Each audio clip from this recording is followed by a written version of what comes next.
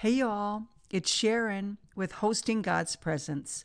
It's been such a delight so far for me to release these daily episodes of Hosting God's Presence to you. I hope you enjoyed them. This is episode 24, Isaiah's Vision. I saw the Lord. It's Sunday, April the 30th, 9 Avar. This week, we are looking at places in the scripture where men encountered God, either in person, in a dream, or in a vision. Yesterday, we saw that Jacob encountered God through a dream. He was on a journey to go from one city to another city, and it had become nightfall, so he stopped at a certain place to rest. And we saw that that certain place was what we call sometimes a thin heaven. There had been angelic activity there before. God had met someone there before. And so there was like an open heaven at that place. Jacob did not know this, but he stops there. And it says he finds a rock as to use as a pillow to rest for the night. When he laid down, he began to dream. And in this dream, he had an encounter with the living God and his angels. I've shared with you the last 2 days. There's a reason why God wants us to have encounters. Because encounters will transform us, give us purpose and direction like nothing else we experience. This is exactly what happened to Jacob and to Moses. Elohim, we welcome you here today. We set ourselves to seek your face. We want to become host, carriers of your presence. We want to encounter you because we want to be transformed. We want to have fresh purpose and fresh direction for our lives, so that we can manifest your presence, represent you, Elohim, on the earth realm, where the people that are hurting can see and hear and feel and be touched by Yeshua, Jesus' love, his grace, his favor, his goodness. Empower us, Elohim. So, Isaiah's vision of the Lord brought transformation, purpose, and direction. We're going to read all of Isaiah 6. There's only 13 verses. And then we're going to talk a little bit about it. Let's read verses 1 through 7. Starting with verse 1. In the year King Uzziah died, I saw the Lord sitting on a high and lofty throne. The bottom of his robe filled the temple. Angels were standing above him. Each had 6 wings. With 2 they covered their faces. With 2 they covered their feet. And with 2 they flew. They called to each other and said, Holy, holy, holy is the Lord God of the angel armies. The whole earth is filled with his glory. Their voices shook the foundation of the doorpost, and the temple filled with smoke. So I said, this is Isaiah, oh no, I am doomed. I am undone. I am a sinful man. Every word that passes through my lips is sinful. I live among people who are sinful and have sinful lips. I have seen the King, the Lord of the angel armies. And then one of the angels flew to me. In his hand was a burning coal that he had taken from the altar. He touched my mouth with it and said, This has touched your lips. Your guilt has been taken away, and your sin has been forgiven. Wow. Once again, we see an encounter where they see a vision of the Lord God Almighty, and angels are involved. Many times when you experience an encounter, angels are a part of that encounter. And here we see these angels are called seraphim. They are the angels that are around the throne, and their main purpose is to worship the Lord. Holy, holy, holy is the Lord God of the angel armies. Here is Isaiah's transformation. He realizes that as he stands in the midst of a holy God, that he is sinful, what am I doing here? He's thinking, I shouldn't even be seeing this because my life is not perfect. It's not, in his eyes, ready to encounter the living God. But what did the goodness of God do? Send an angel to touch his lips and say, son, I've touched your lips. I've purified you. Your sin is forgiven. And if you have accepted Jesus as your Lord and Savior, guess what? Your sins are forgiven. And you, like Isaiah, can have an encounter with God. Because remember, the things that were done in the old covenant was done for our example, to teach us and to show us that we can also have those same kind of encounters and experiences. Well, then it moves on. And this is where we see Isaiah gets his purpose and his direction. God gives him a commission. He had a plan for him. This is what Isaiah says, starting with verse 8. Then I heard the voice of the Lord saying, whom shall I send? Who will go for us? And Isaiah says, here am I, send me. And God said, go and tell this people.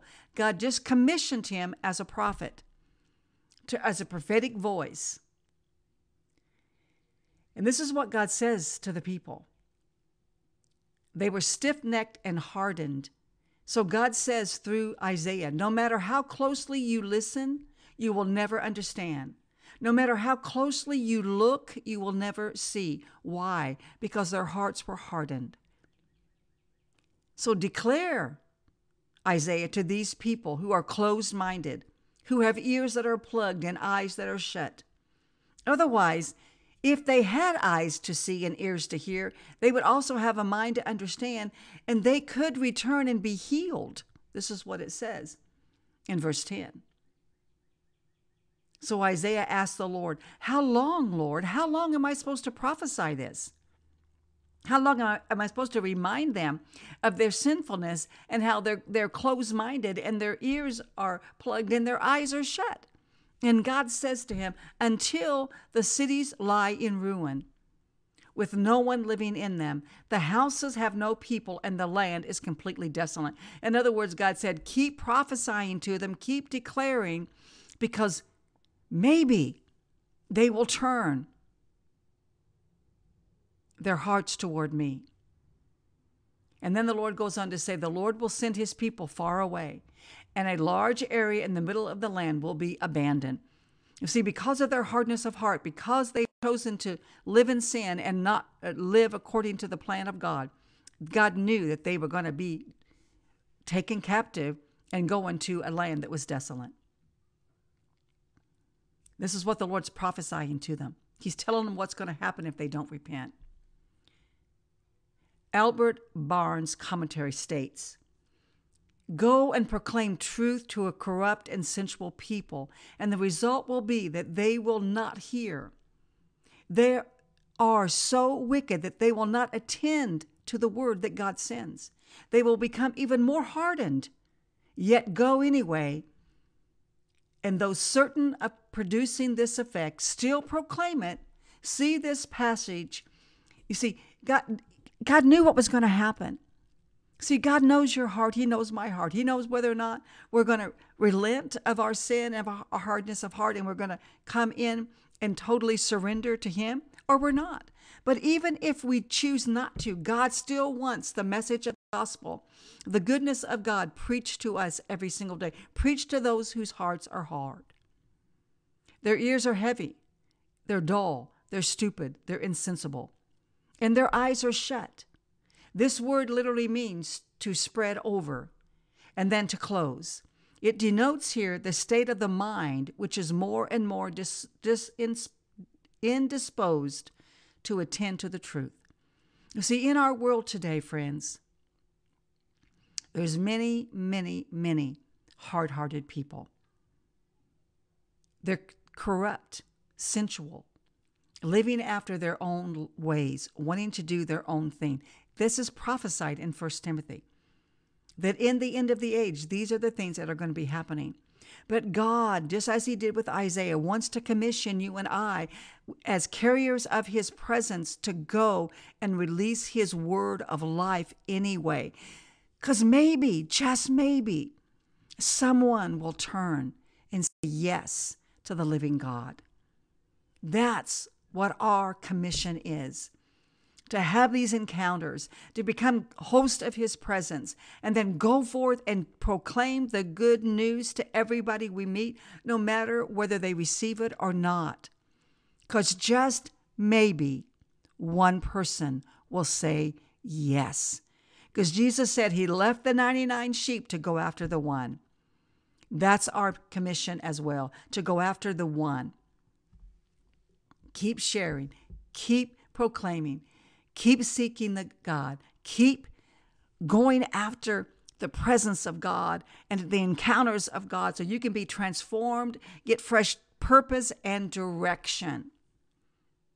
Let's wait a moment, inviting the presence of God to encounter us. Come, Yahweh. Manifest yourself in our midst. We say, as Isaiah said, that we are undone in your presence. We ask that you would take that coal and you would cleanse us of any unrighteousness and empower us to be your witnesses in this hour, to proclaim your goodness and your grace to everyone we meet. Let's wait for him to touch us with his coal of fire.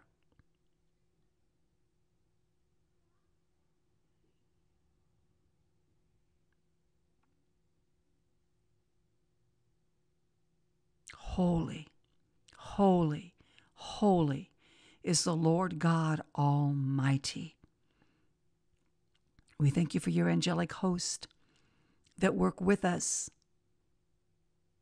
We invite you here, Elohim. We invite you, angelic host.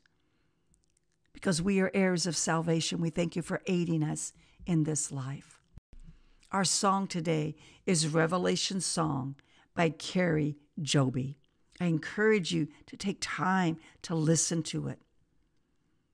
On YouTube, it will be in our playlist tab under the worship list for hosting God's presence.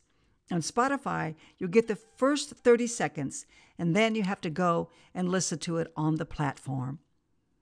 Don't forget to subscribe to Hosting God's Presence page, and you'll get a free gift. And if you want to know more about us and our services, click on my bio link. We're here to help you become transformed, gain fresh purpose and direction in your life. Until tomorrow, friends, this is Sharon.